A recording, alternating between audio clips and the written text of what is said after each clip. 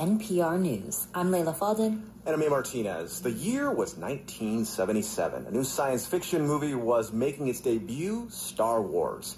On this May the 4th, now also known as Star Wars Day, we listen back to an original NPR review of the now beloved classic. Here's Tom Shales. It is unquestionably splendibulous. It is indubitably phantasmical. It is the greatest kids' picture for adults since The Wizard of Oz. Star Wars is eye-popping, mind-spinning, ear-piercing, bubble-blowing adventure. It isn't the film of the future. It's the film of the future of the past.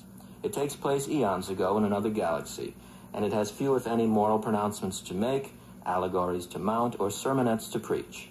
Star Wars also offers us a tale in which good challenges and triumphs over evil. In that, it is a celebration of all wish-fulfillment literature, but the film is as unpretentious as it is elaborate.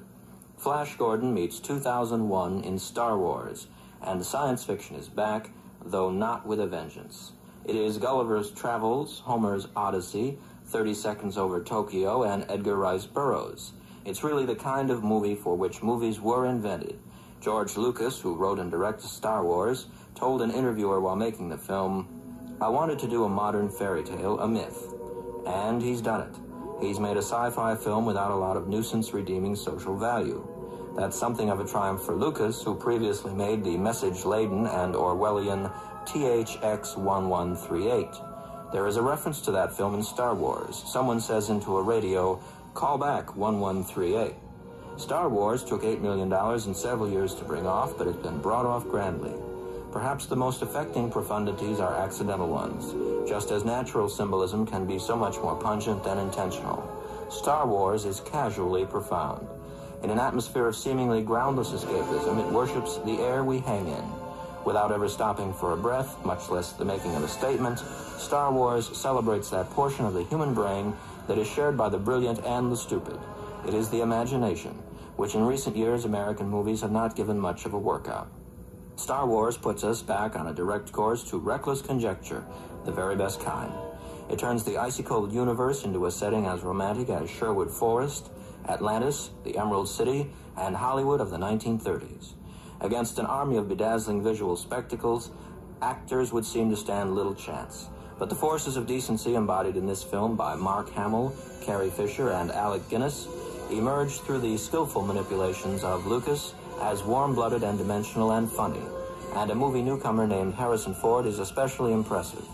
Together they search hyperspace for the monstrous Black Death Star, piloted by Peter Cushing.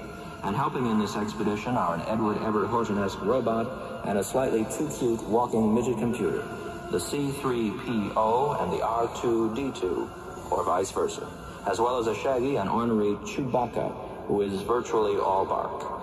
Other than with an anticlimactic explosion, Star Wars never lets its audience down.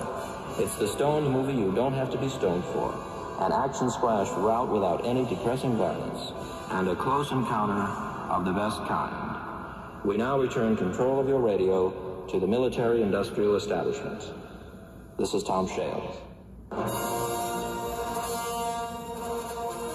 Yeah, I wonder how things worked out for that movie newcomer, Harrison Ford. May the 4th be with you always.